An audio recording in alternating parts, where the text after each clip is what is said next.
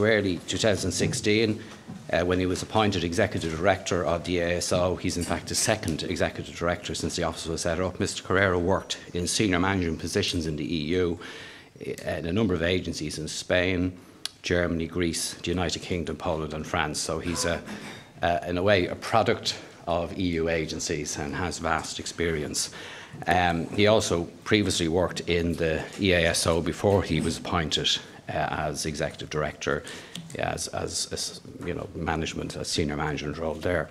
So José, who I've known for a number of years, I would consider a good friend of mine, will outline in the presentation today how the European Asylum Support Office is playing a key role in the implementation of the Common European Asylum System, and how it's committed to translating the core values of the Common European Asylum System, which are equity and fairness, into practice, and so as to ensure that all of the Member States deal with individual asylum cases in a coherent manner.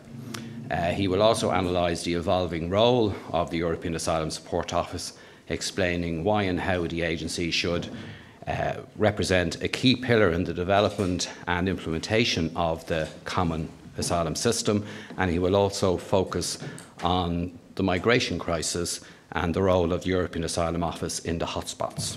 Thank you very much for welcoming me here today. I am very bad in reading speeches, and my team wrote me a 5-page speech.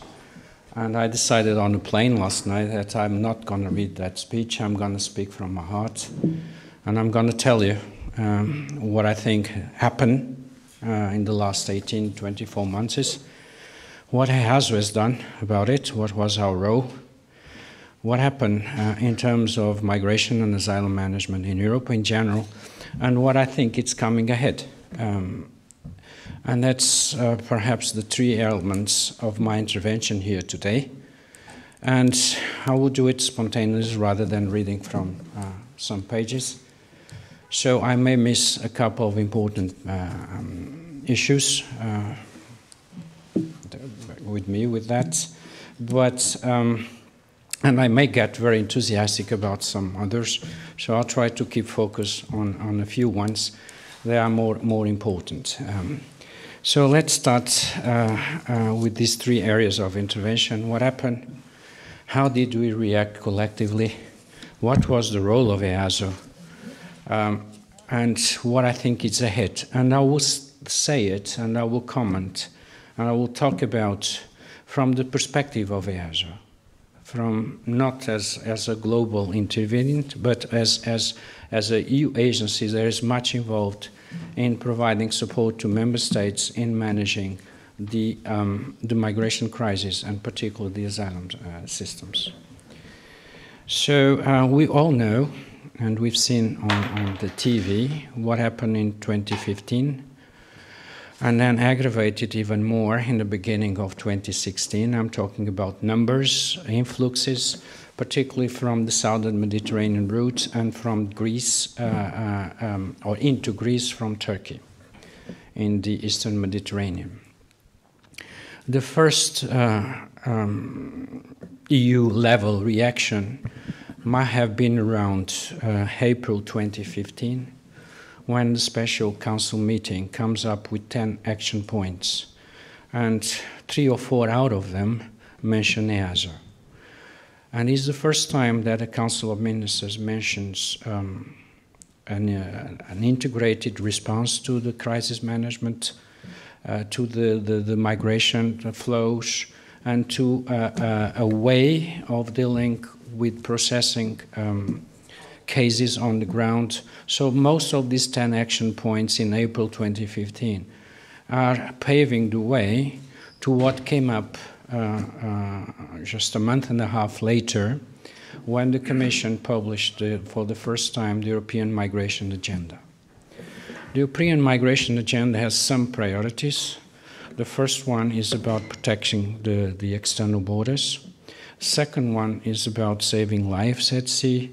But the third one is about mechanisms, processes of working, and organizing a common European response to processing asylum applications. There are other priorities in the migration agenda as well, but I'm just highlighting these three of them. This brings us back to May 2015. What happened after that? We had in September the situation got worse, and for the first time, the application of certain practical aspects of the European migration agenda led us collectively to the concept of hotspots. In the beginning, there were some jokes about what a hotspot would be, but in practical terms, an hotspot has been a way of organizing the processing of of interviews and casework at the place of arrivals, and the concept of hotspots have evolved, and the contribution of EASO becomes greater after September 2015. In fact, we were asked by several Council of Ministers conclusions to have an increased presence in Italy and in Greece. And that changed a lot in our mandate itself. There are articles in the current mandate that allow us to have special support plans. But there's nothing that EASO has done until the end of 2015, and we're just talking about 14 months ago, for an organization that is 5 years and a few months is old. There's nothing that we have done until the end of 2015, 14 months ago, more or less, that was close to a field operation. We were mostly a think tank, like this institute, a supporter in terms of capacity building and trainings, and we had some special support plans, we call it like that had a bit of field operations, but again, the field operations were based on capacity building, training, and curriculums, and some facilitating in certain areas like the courts and tribunals, working with judges, but again, all of bringing best practices into the table and sharing experiences. Nothing that has to do with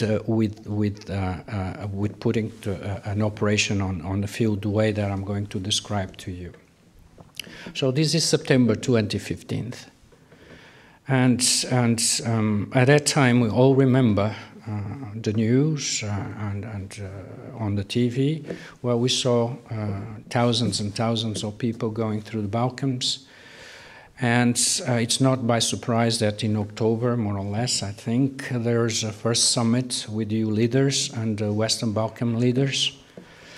In November, we start looking also at November 2015 at external causes, at countries of origin, at countries of training, at root causes of migration flows.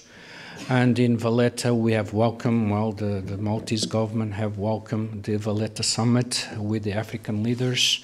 So we're starting to see Europe not only trying to organize a crisis management capacity at its external borders, but also reviving, because it's nothing new, we'll make this point more visible, reviving a general approach to migration management that considers very much the external dimension of these phenomena.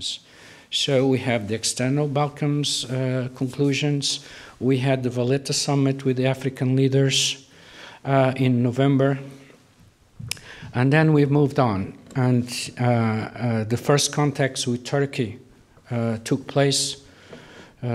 Chancellor Merkel went on his own first to Turkey, and 3 months later the result was the EU-Turkey statement comes out on the 18th of March, so just 3 months after the Valletta summit.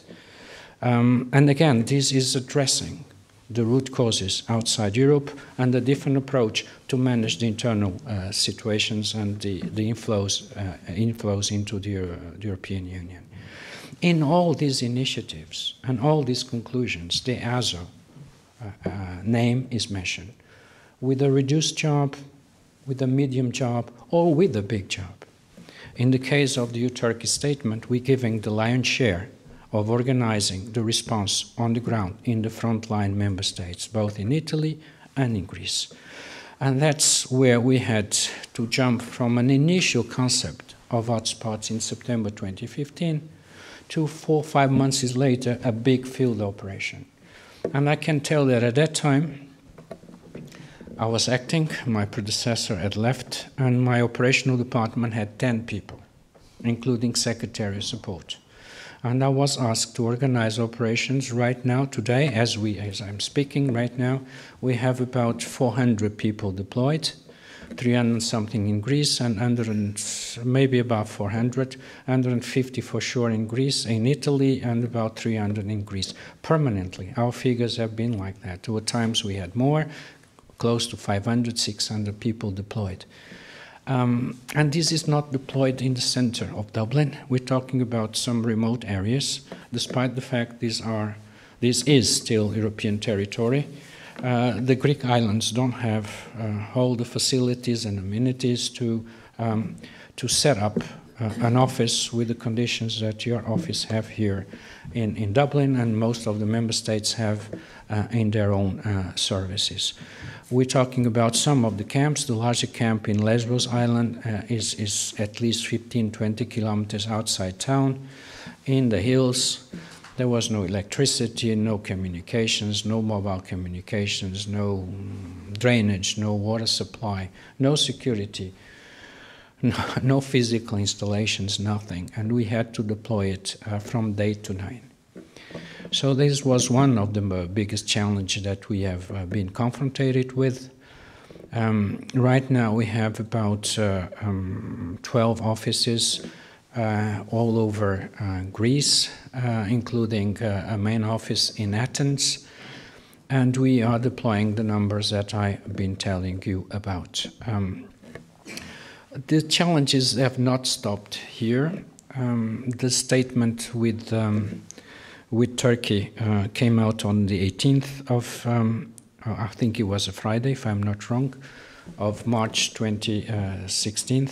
The 19th was a Saturday, and there was an emergency video conference called by the Emergency Reaction and Management Services of the Commission in Brussels, where all member states have participated, EASO has participated, and Frontex as well.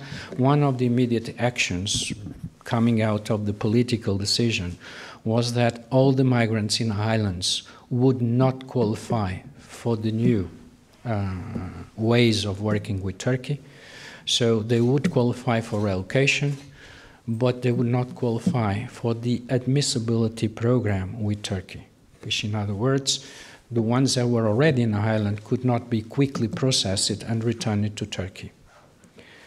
Only the new arrivals will be qualifying for that. So a bigger task that we had to do was to evacuate thousands of people from the camps. We did it together with the Greek authorities, and they were transferred to mainland. The stock of migrants are still, some of them, landlocked in mainland in Greece. The new arrivals continue. So for some weeks we had thousands of people arriving per day, but only for a few weeks, maybe 1, 2, 3 weeks maximum.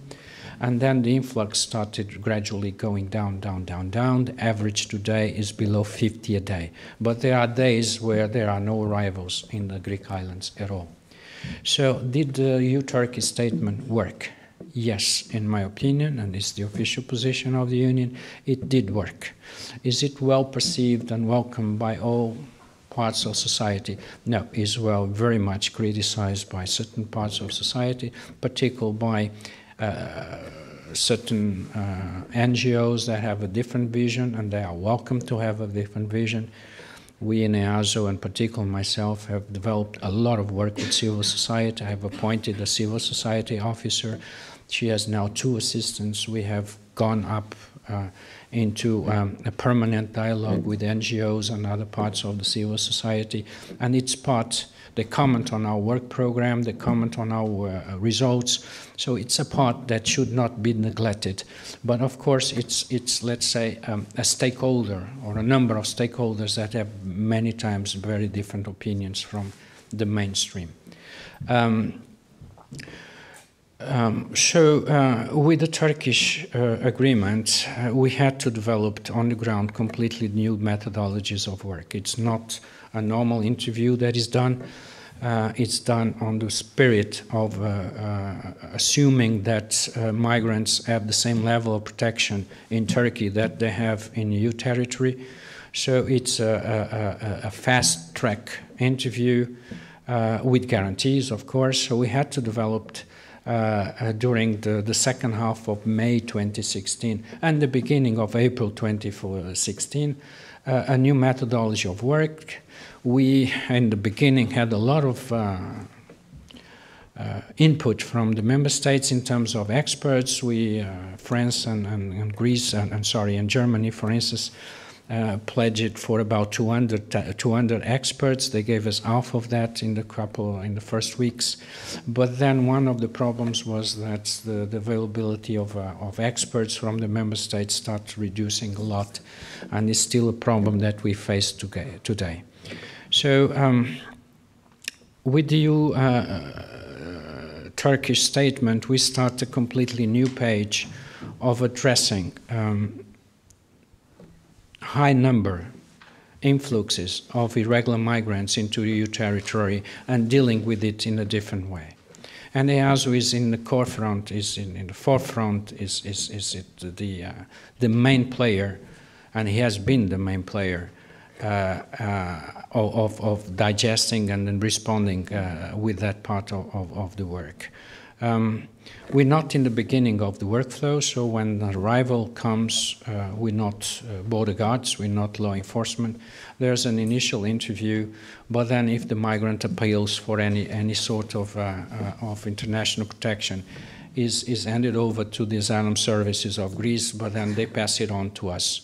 And it's the EASO workforce, the EASO workers that do the interview. We have case workers, we have specialists on vulnerable groups, we have specialists on minors and children, we have specialists on exclusion criteria, even on security grounds. We have developed models for techniques on interview for all sorts of things. We're adapting all that to the new legislative package that has been discussed in Brussels so that we can be ready for day one when it comes out. We're bringing it to e-learning platforms, and we're sharing and we're using it together with the member states. We even reached a global level agreement with UNHCR where they're using our materials worldwide. So, and this has been developed in the last 12 months or so. Some of them existed, some of them did not exist. In Greece again, we all know that the results of the EU-Turkey statement are not impressive. In fact, about only 1,000 people have been returned to Greece. There are many factors for that. And a big chunk of those 1,000 people have been returned on voluntary basis. So they volunteered to be returned to Turkey. The biggest factor about these results is not that we have not interviewed thousands and thousands of people, is because the Greek system is based on EU law, and after the first interview and the decision is drafted, we don't sign the decisions, the Greek system does sign the decision, they appeal. I mean, the migrant appeals, and it goes to a first instance court. We're also supporting the court in different ways. And once they appeal, the process goes for at least 2 years. There's a second level of appeal. There's even a third level of appeal in Greece. The laws have been modified, have been simplified, but it's still very much like that. So the practical result is that the EU-Turkey statement has worked in stopping the massive numbers that are coming from Turkey. but has not produced results in terms of returns to Turkey. But the EU initiatives have not stopped with the EU-Turkey agreement. That certain countries in February last year start closing borders and building walls along the Balkan route. We also remember that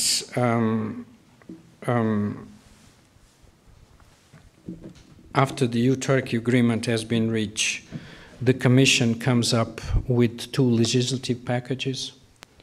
So we have now 3 dimensions here on the ground. One, to manage directly the crisis and the numbers, on which EASO has an important role and will continue to have. One that is about starting looking to the root causes, the countries of origin and the causes of transit. I'll come back to that. And one that is about changing the acquis, particularly the legislative aspects of the acquis. And it came with two waves. The first one in May, in May last year, where we saw, and that's part of my last element of intervention here, we saw the Commission tabling a new regulation for creating what could be a fully fledged agency, asylum agency, so the future of the current EASO. We also reforming Eurodac, and then what could be the evolution from Dublin 3 to Dublin 4, which is in itself is an entire world. The second wave of legislation proposals came up in July last year, and it is about mostly ways of working, procedures, qualification, and reception. And there's a 7th area of working, which is the union resettlement proposal. And this is very much linked to the external dimension as well. We have seen since summer last year intensive work and discussions between the Parliament and the Member States in many different groups, looking into what should be the real extent of change into the ways the Member States want to work in the future in terms of the Common European Asylum System. I would like to concentrate most on what could be the future of EASO. And this is, in fact, there is a curiosity here. Certain documents call it the Asylum Agency, others call it the Asylum Agency, the Agency for Asylum. One way or another is AA, and the acronym is going to be EUAA. So we have prepared for that. We have new colors, new badges, new everything. And we will present it in our management board in June, and we're ready to start tomorrow if necessary. So, and what comes up in the pipeline for EASO is, I would say, to a number of priorities, of course. First of all, to continue with the field operations the way they are. In fact, we're sophisticating it a bit more because in certain major hotspots, we now building offices for processing casework outside the hotspots, for number one, for security reasons, and number two, to have better working conditions, because where we work, it's quite basic. We work in containers. We work and the sun and winters in those islands are quite harsh. So in the main islands of Lesbos and Chios, we are now about finishing some renovation of buildings that we contracted out, and soon we'll have a different capacity to work. We will keep the containers. In the containers, we can process about 100 cases a day altogether in all islands. With the new offices, we can escalate it up to 200, maybe 250. And if we build other temporary facilities, it can go up to a few hundred more, but not much more than that. So if by any chance the numbers of the influx numbers come up to similar numbers of 2015 and 2016, that we all hope that doesn't happen, we'll have 1,000 or 2,000 or even more cases unattended a day. So nobody wants that to happen, and particularly EASO doesn't want that to happen. And the new agency will not want to have that on our plates for sure. The external dimension has evolved dramatically.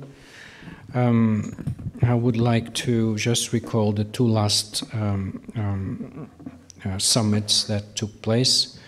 One again in Malta in February, where an informal summit on Libya took place, and there is a declaration about that issued by the Council, and there is an implementation plan, and more than that, they're linking the implementation plan to many trust funds that are already operating, the trust fund for Turkey, the trust fund for Africa, and other trust funds on migration, the Asylum and Migration Integration Fund, the Internal Security Funds.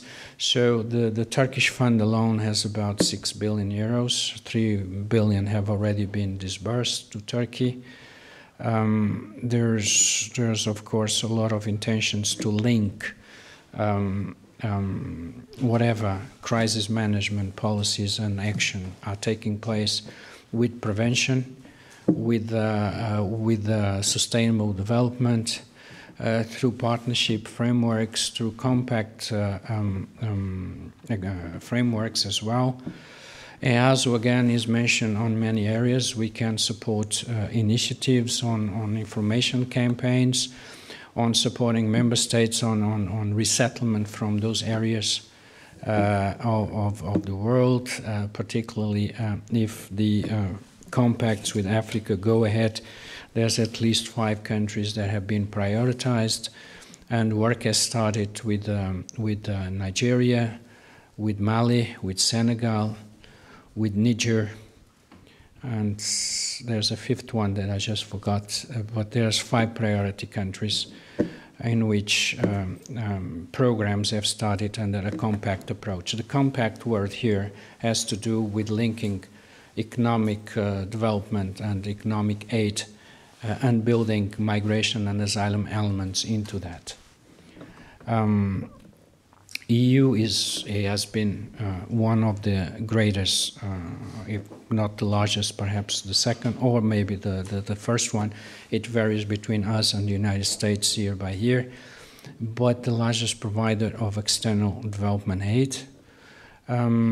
We will continue to do that for sure, and part of that aid it's now to be linked with migration aspects and migration management aspects. What is the role of EASO in that?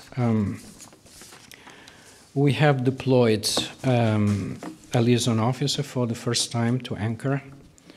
We have been working with DGMM, so that's the Director General for Migration Management of Turkey. They visit recently, and I'm invited to go back to Turkey and to start having an action plan on capacity building and training with the main purpose to upscale the way that the Turkish system works in general. This is quite new for us as well, and quite encouraging. Despite the fact of the last political developments, it is in the mid of these political developments that the EU agency is invited to work closer and better with the Turkish authorities.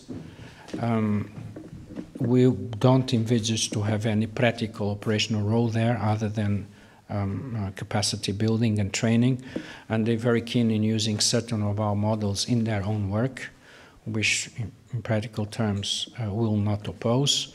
So we're talking about interview techniques, qualification and techniques, interviews,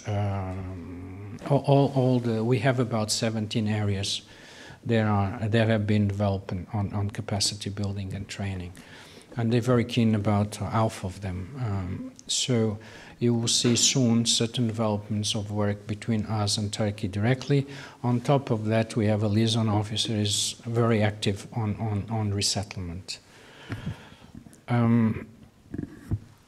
I think this is historically what happened in the last 18 months. I would like to summarize it before I go what I think is coming up for us and for the EU. We have seen a response of the EU that was based on crisis management, on processing cases at the point of entry, and on trying to stop the influxes. By doing that, of course, the root causes of these big influxes have to be addressed. And there's many initiatives that started, I would say, with the Valletta Summit in 2015 with the African leaders. But they have not stopped. In all these initiatives, EASO has been at different levels involved. Of course, our involvement was greater with the Turkish agreement and in Greece and in Italy.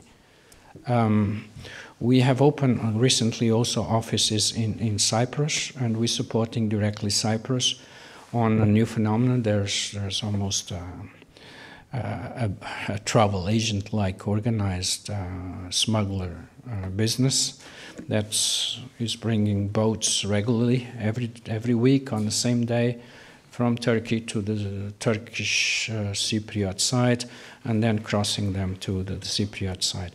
In numbers, there are significant to the point where we got a request to work directly with the Cypriot services, and we've started about a month ago an operation in Cyprus. Small, about a dozen people, but sufficiently important to open an office in Cyprus. So we have also an office in Cyprus, and we have, of course, other programs with Bulgaria and other countries. Before I go into the future, I would like to say that everything I've been saying has been done without losing sight and without dropping the portfolio that we had before the crisis. And the portfolio that we had before the crisis were based on curriculums, on training, on capacity building, on forums for discussion, and on summarizing figures, statistics about the asylum situation in Europe. We have evolved the information part. We have much better products. We have much better web-based platforms to share that information. We have double, amazingly, but I would like to indirectly, there's none of them is here, but my compliments and admiration to the training unit that has doubled the number of trainings in 2016 with more or less the same stuff. We have developed e-learning platforms. We have developed other platforms where all these materials are available. Of course, these are restricted platforms. And I think working with the courts and tribunals also knew a lot of developments. So I think this has been a terrible achievement, considering that many internal resources had to be deviated from capacity building into field operations. So the field operations in themselves were new for us and were also a great success. And the proof of that is that continuously EASO is now mentioned in all the external dimension programs, in all the areas that were traditionally our work, and the fact that the European Parliament and the Member States are very actively looking into the next generation of legislation, in which we have jobs in all of them. It's not just in Dublin. We will be the main operators of the asylum intervention pools, of the distribution key mechanisms that have to be put in place, on the monitoring, on the guidance. This is all additional tasks that the new legislation is coming up with and is giving to us. In resource terms, until 2020, we're going to grow 10-fold until 2020 compared to just before the crisis.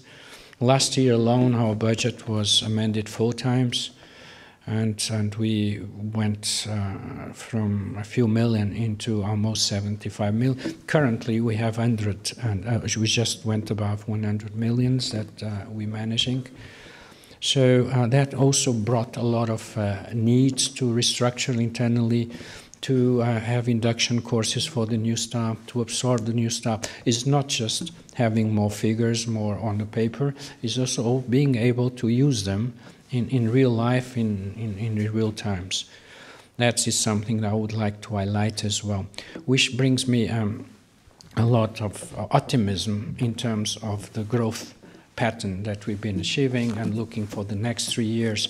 If we've done it from this level to this level, we can do it from this level to whatever comes in the future.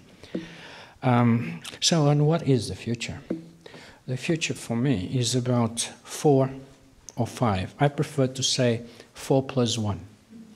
And I will reserve the 1 to the end, because the other 4 will not work without the 5th, for sure. So the first one is, whatever we build, we have to have a crisis mechanism able to respond to crisis, because crisis might happen again. And we've been busy working on that. There are some cliches about lessons learned, best practices, but I'm trying to build them and also use them in practical terms. The experience we built in the hotspots cannot be lost. If something happens again, we'll be able to respond much quicker. We can go up to processing 200, 300 cases a day. I can double that, but I cannot never match 10,000 cases a day. And it's not feasible for the unit at all. So we cannot go back, we should not go back to the figures of the beginning of 2016, barely 12 months ago. But should the worst happen, EASO and the new agency will be much more able to process influxes than we were 18 months ago. One fact for that is that we've created innovative ways of having our own workforce. Somehow they're a bit incompatible to the solidarity spirit of having member state experts working in our own operations. In fact, what we did is recruiting people, training them, and then we have developed our own workforce. Is it the right way to do it? No, it's against European spirit, but it works.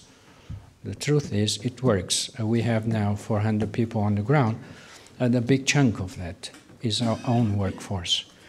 And this week I've signed another 25, so we're going to increase in Greece again.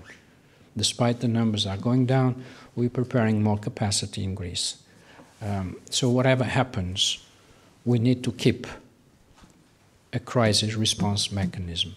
There are some member states that have written about it quite recently at ministers' level, that they want even to, there is legislation about it. There is a directive on temporary response measures that can be activated but never been used. But certain member states want to build on that. Personally, I'm in favor of it, that should the influxes come up again for any political reason, and we know what Mr. Erdogan has been saying after his recent referendums, and the changes in Turkey are visible. So if we face those situations again, is Europe ready? Is there a plan B? David asked me. So as I know that the answers here, the speech is taped, right? The answers are not taped. So I'm taking the risk. Yes, I don't think there's a plan B. The plan B is the plan A, is what exists right now. And there are attempts to have some reactivation of the temporary measures directive, reactivated again, so that we can have institutionalized a rapid response should the numbers come up again. But the entire bet of the EU policies are not to repeat the situation of 2015 and 2016, is to address the root causes. So the number 2 is about the legislative package. So what's going to happen? It's already happening. We're reforming the entire Common European Asylum System. One of them is a new asylum agency with an expanded mandate. I'm not going back to that, but I would like to say that the 3 or 4 or 5 main features, there's plenty of them. One of them is an asylum intervention pool of up to 500 experts coming from the member states. This is not voluntary. Right now it's voluntary. Once the regulation is approved, it's mandatory. And we will define, the new agency will define the profiles, the curriculums, the deployments, and the availability of those experts. And they have to be mandatory trained. So Europe is putting together an agency with 500 staff plus an intervention pool of another 500. So this is also a way to prepare for crisis, but also to prepare for other aspects of the new mandate. Monitoring of national systems, guidance on country of origin and statistics, analysis of that, guidelines on that, a permanent distribution key, which is an evolution of the relocation program that has not worked very well, but the permanent relocation key will be also mandatory as an aspect, the main one of solidarity in times of crisis. I think these are the main aspects, and many of them have brought up a lot of disagreement in Brussels. They've been discussed for almost a year, because these packages came up in May and July last year. We are going into May right now, but some of them are getting to a final stage of discussions. So we are optimists by nature at EASO, so I think the regulation itself, the new regulation, will come up soon. So this is the number 2 element about what's going to happen. A crisis mechanism must be there. The legislation package must be finished. What is my number 3? I think the external dimension needs to be continued. And it's not me, it's visible.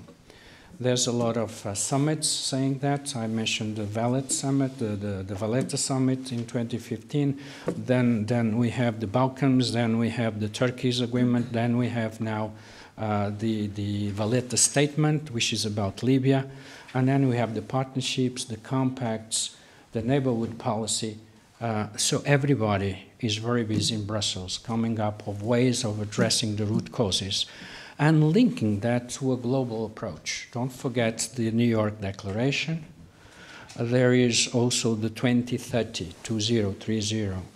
Sustainable Development Program, I think, of the UN, which many countries, particularly European countries, but also Turkey in particular, and Georgia and others, have pushed to have, and is there now, as part of the sustainable global development, particularly for the third world, the migration and even the asylum dimension is written down there, which brings the big donors, and in particular the EU, to the position, and the EU has been one of the biggest supporter, if not the biggest supporter financially and in policy terms, of transforming those global sustainable UN development targets until 2030 into global compacts on migration and on refugees. It's just not more migration anymore. There are global compacts on refugees as well. And we are, EU, one of the biggest donors on that. So then there are the regional partnerships with Russia, with the Eastern Partnership, with all the processes, the Budapest process, the Prague process, and these are the Eastern European partnerships as well. We have bilateral agreements that are very strong with Brazil, with the United States, with the ACP countries, which is not a bilateral, but it's a one-to-one, with the African Union as well. So I see all the external dimension in addressing root causes very strong. And there's a lot of resources. And money always talks louder. And for the first time, there are big funds and trust funds being put into migration issues and asylum issues.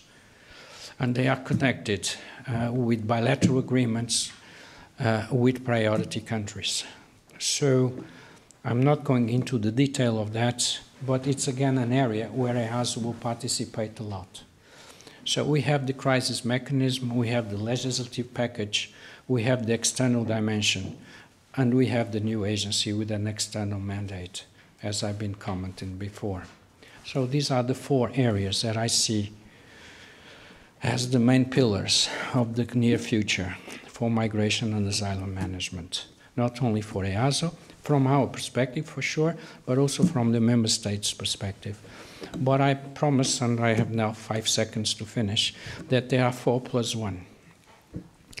And this one is the key one.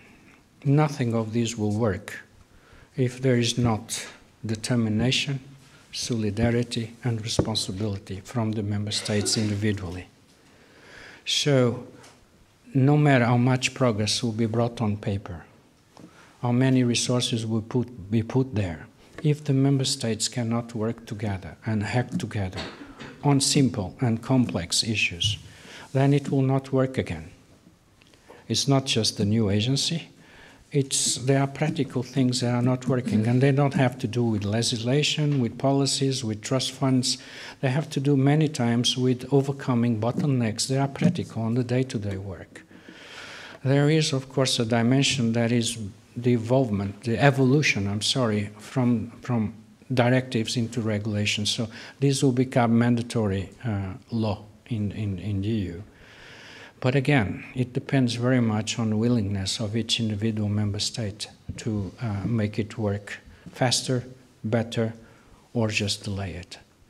So 4 plus 1. Thank you very much to listen to me. I didn't read anything I wrote in the plane, and I didn't read my team's speech of 5 pages, but I hope you have enjoyed some insights that I've shared with you today.